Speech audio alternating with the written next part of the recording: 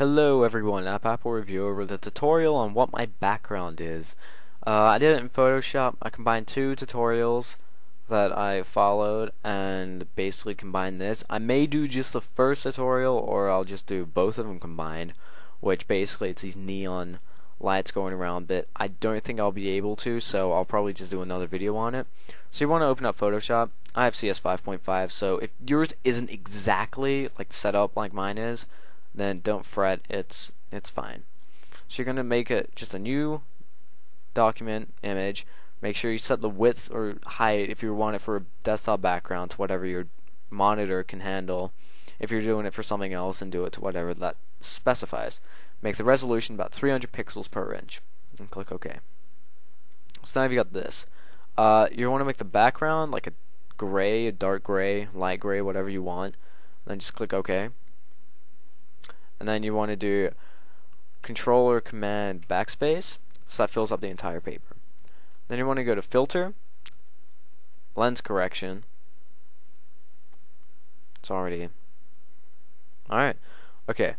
Well, basically it did it for me, but you can go into Lens Correction, Custom, and then you can add a vignette, which will just like add some dark curves. Usually I do it to about here, and then you can just darken it as much as you want, and click OK.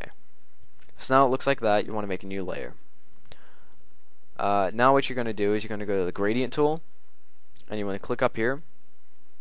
Make sure the gradient type is set to noise. Roughness is about 70%, and you're just going to keep randomizing. I found one which is already good, but basically you want to find a lot of, oh actually no, I'll just keep randomizing. You want to find one which doesn't have like blocks of dark or blocks of light. You want to find one that's kind of mixed. Like this is too light, way too light. I would go with something along the lines of, definitely not that,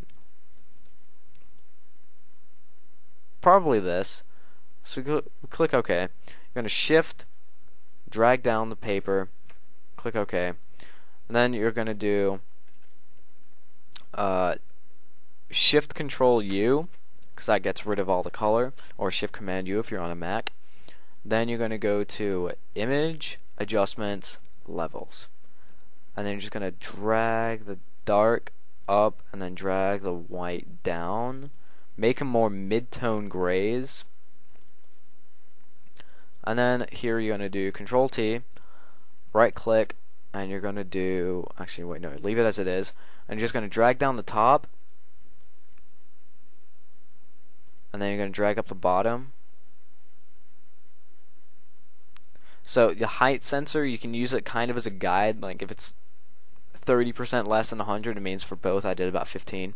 So you can right click and then do perspective, and then what you're going to do is you're going to drag this up, not all the way to the top, but close to it, and then you're going to do the top left on the left hand side all the way down, so it's like really cool. Right click and you do skew. So then what you do is you just grab the middle on the left, move it up. Make sure the middle of the left isn't all the way up, it's nearly there. Then on the right hand side you do the middle right and move it all the way down, well, nearly all the way down. So that right there is what you can do. I'm not going to do the warping, but you can basically do warp and curve it however you want so it looks a lot better. But since this is just basic tutorial, I'm just going to keep it as it is. So click on the check mark and then you're good. Now you want to create a new layer, and this is where it gets fun. You're going to select your brush tool, going to make it about 130 pixels at 100% hard. Then you pick colors. So I'm feeling a blue, a dark blue.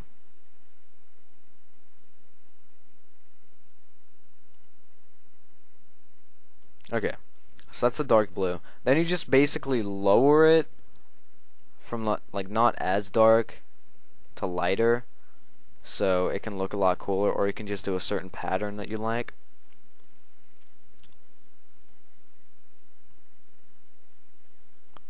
So this is one that would like this. You can call it like a winter effect or whatever. Icy season, whatever you want. So just keep doing that. Make sure it fills up the entire thing. Now it doesn't have to be like exactly like extremely pretty, but you just gotta make it look good. I mean, you know what I'm saying? Just make it look somewhat decent. Okay, and then just go like this to finish it up. Okay, so now we've done that. Looks like a mess. You're thinking, wow, what are you doing?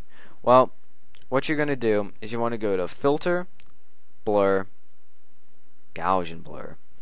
And then I already have it set, but you want to set it to about 75 pixels, and then click OK. So that looks really good. But then what you want to do is Control or Command J. Duplicates the layer. Do it one more time. Okay. So it really boosts the contrast of everything. Now over here in the layers bar, you're going to just make sure the top one's selected, click on hold shift and click on layer 2, and then you want to do Control E, blends them all together. So now you're thinking, wow, this still looks awful.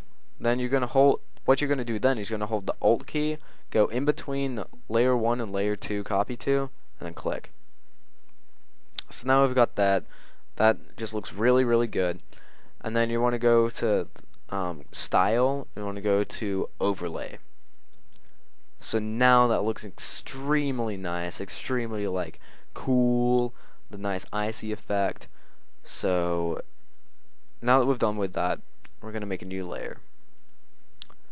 And then this is basically like that star effect thing. So you're going to go into Brush, go to Default 60,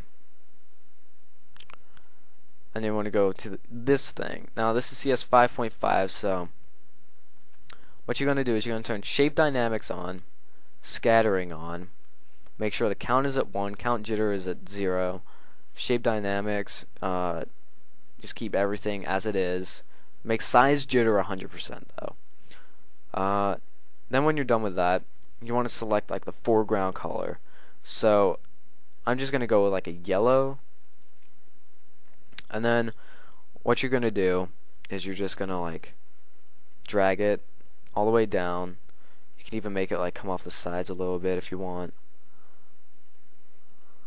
Okay, so now we're done with that. We just want to like duplicate this layer, so Control J, so we don't lose that initial set. Then we're just going to shut off the top layer and click down, back down on this one. Now what we're going to do is we're going to make this about overlay. No, overlay is not good. That's too bad. Maybe soft light. No. Okay, let's go with vivid light. Looks really cool. So you can just play around with that, make it vivid light. See how it's like kind of disappearing into it. So now that we've done that, what we can do is we can go filter, blur, back to good old Gaussian blur. Now we're not going to do 75 pixels because that's way too drastic. I'm going to bring it down to about 5. 5 looks good.